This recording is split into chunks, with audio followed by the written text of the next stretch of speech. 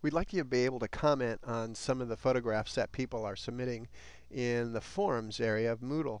So one of the things that makes it easier to kind of understand the things you're describing in your post is if you're able to put a thumbnail image of a particular photograph that somebody else has submitted in your reply.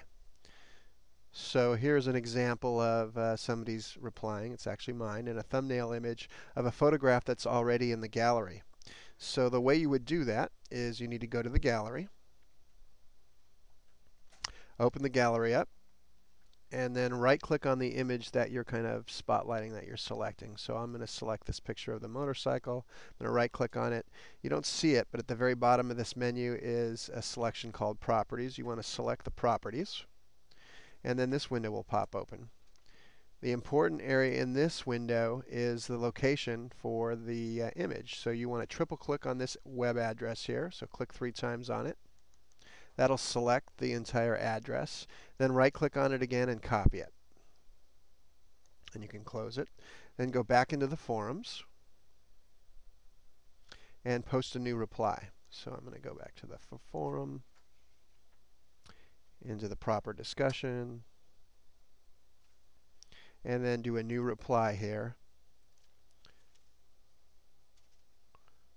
for this particular forum. So at this point I can click into the field and I can add my thumbnail image of that motorcycle. I click the image icon for adding images, inserting images. And this window will show up.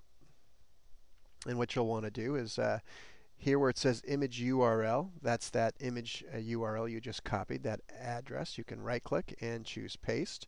It'll throw the address in there. You need to put alternate text there to be compliant, so I'm going to call it motorcycle and click OK. And then that throws the image thumbnail for that particular image in the gallery into my forum reply. So I can say, nice use of space. Because maybe that picture of the motorcycle really kind of takes the whole shot and encompasses the whole photograph.